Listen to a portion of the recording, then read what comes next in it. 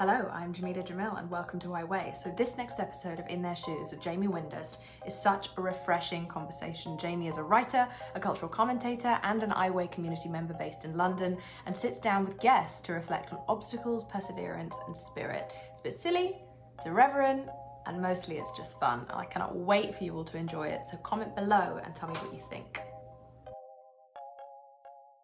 B-mark. C-mark.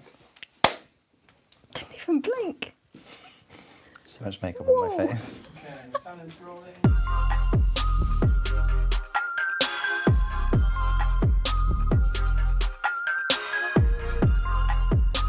Thank you for joining me. You are a stylist. You have styled the likes of Adele, which we will not... I'm just throwing that out there. Yeah. Styling team. I don't want to take full credit for that one. Sure. And then you've moved into documentaries, so you worked with the BBC on a documentary that has seen 1 million people seeing your face. How's that for you? In one word? Not realistic. Fine. Like, what does that mean? You know, True. whatever. You don't know what they were doing. They might have been on their phone. Do you know what I mean? Yeah. That Netflix and chill thing where you're not looking. You are my favourite combination of fashionable and fearless, so thank you for joining me today. Thanks for having me. That's okay. We have a mutual link. Yeah, we do. And that link is looking stunning. Yeah.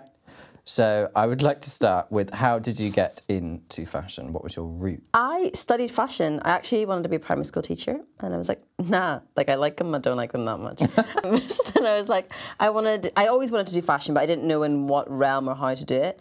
But I went to uni, did fashion business in Glasgow. And then I went from Glasgow, I moved to New York and did PR. And then I was like, I'm inherently a little bit too selfish for PR because it's quite a... Yeah. Giving. PR was my first internship. Yes. I also studied fashion business. Oh, Thank did you so much.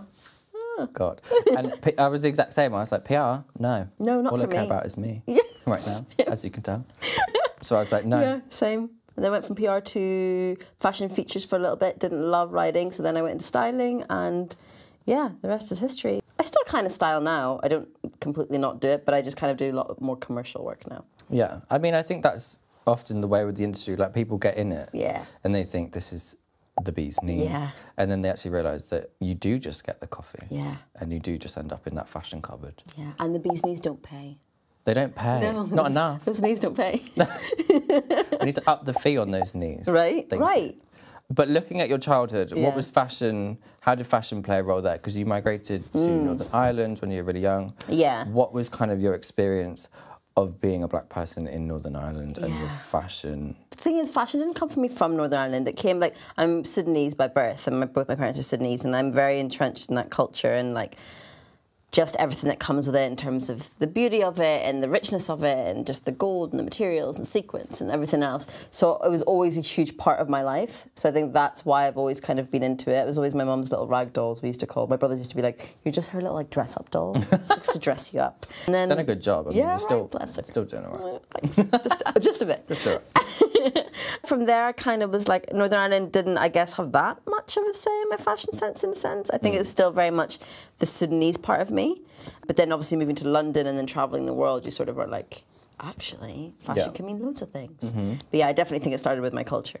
I think you have spoken a lot about, and I know I kind of have lots of brainwaves on this, about the crossover of fashion and politics.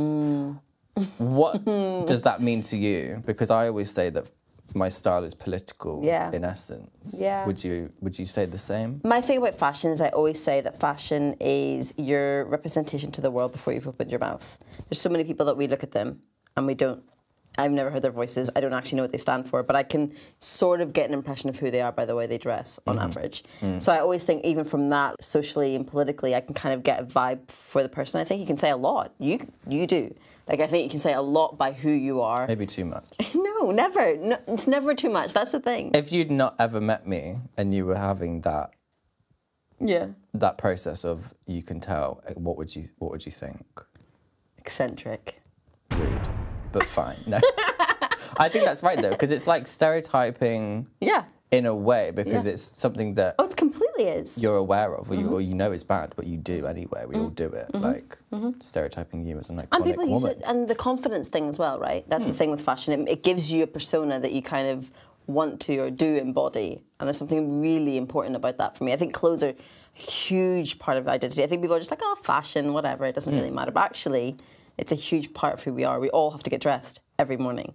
So we make a decision about who we're going to be. So yeah, definitely, I think it's a lot more political than people think. For me, there was a period of time where I just wear eccentric clothes for the sake of it, and then I kind of really realised the nuance of it, especially as existing as marginalised voices. You're like, actually, my existence here, how I look, is a moment, and it's a political standpoint. I think for sure. Like, I think working in the industry as well, I was never the rich girl. I was never the girl who got to like have really nice things and have the Prada shoes and have the Celine bag. So I think I always felt like fashion, it was such an important thing that I needed to sort of prove that I was part of a world, because it is a certain world that you want to be part of and you want to represent yourself in this world. So I'd always just like try and absorb everyone around me to be like, how can I emulate these people? Yeah. And I think only recently when social media came about, whereas everyone was given their own sort of identity. But back before Instagram, it was like, you need to look like everyone else if you want to fit in. Well, exactly, yeah. So now it's a bit different, and I am sort of finding my feet with it, and it is beautiful to do, but it's almost nerve-wracking when you knew your life before social media. Yeah. To now feeling like you have to represent on social media. Do you do it for you? Do you do it for social media?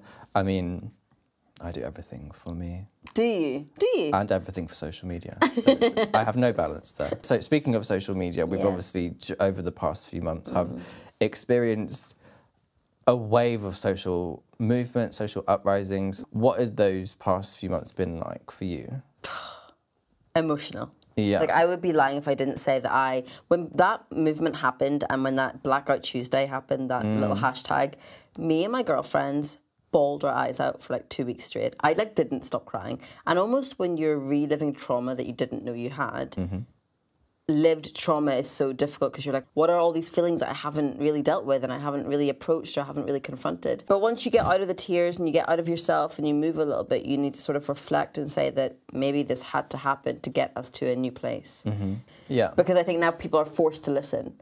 And before they were kind of listening one ear in, one ear out. And I think now it's like, well, I can call you out on it. And I think that's kind of what it's done to people. So it's given me a position where I can be like, when I put it on my Instagram or whatever, I was so scared, but weirdly I had all these people being like, wow, like, I didn't know. And I'm like, it's bullshit that you didn't know. Like, it's so annoying that you didn't know. Maybe is it my fault that I just like kept my mouth shut? Is it their fault for not recognizing it?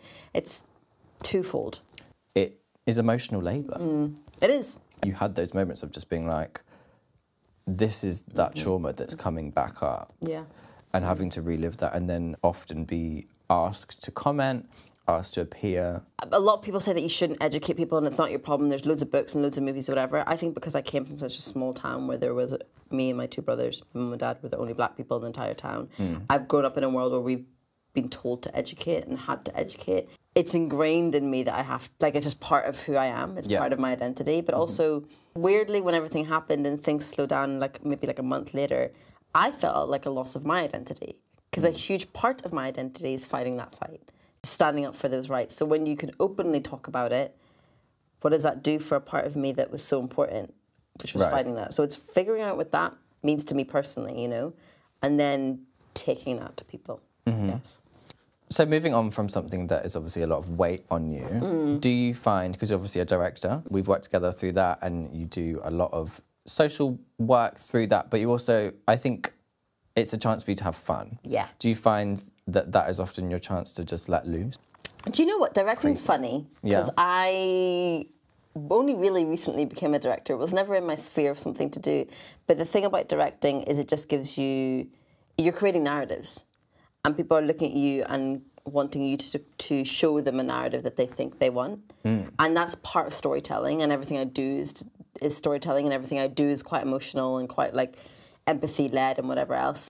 Being able to tell stories in whatever way you can tell them is really fascinating. And directing the same as making documentaries, I just like finding out about people. So like even with meeting you for the first time, I was like, this is fascinating. I want to know more. What am I looking at? Yeah. Stop. Right. Tell me. No, it's true. It comes from that place of like, I guess like inquisitive. You're like, you have to be fascinated. You have to want to know more. Like when we were chatting, I was like, I just want to know more. Like, tell me more. I think that's 101 of being a director.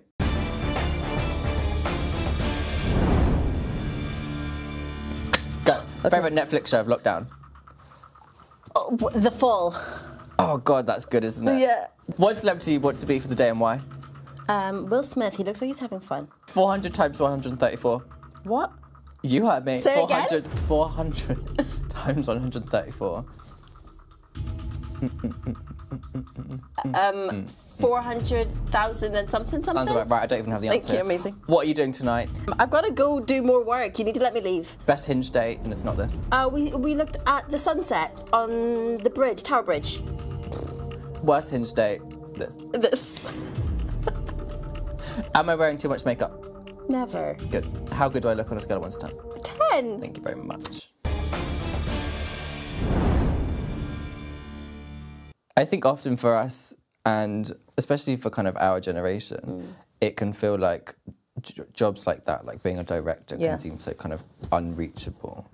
What advice would you give to people that are like, I'd always love to do this, but I'm just going to put it on the back burner? I'm a small town girl from Northern Ireland. I didn't know anyone. I didn't know anything. I literally, everything I have, I got by myself and networking and meeting people and chatting to people. But I think a huge part and the biggest advice I always give people is get to know yourself before you start telling stories about other people. I spent years, 2 or 3 years, just sitting back and being like, what do I like? What does it mean to be a black woman? What does it mean to be a woman? What does it mean to be in London? Like, I spent 2 or 3 years figuring that out first, so that I was like, okay, if I'm gonna go forward and start finding out about other people, at least I know I'm stable on the ground of who I know I am for now. But also be open to not just opportunities, just be open to listening. A huge part of storytelling, directing, even fashion, even documentary making is listening. Yeah. Be fascinated in people. If you're not, you can't tell the story. Often we can get so worked up in trying to do interviews or do documentaries as type of like a career thing, rather than actually just sitting down and being like, I'm learning a lot from this person.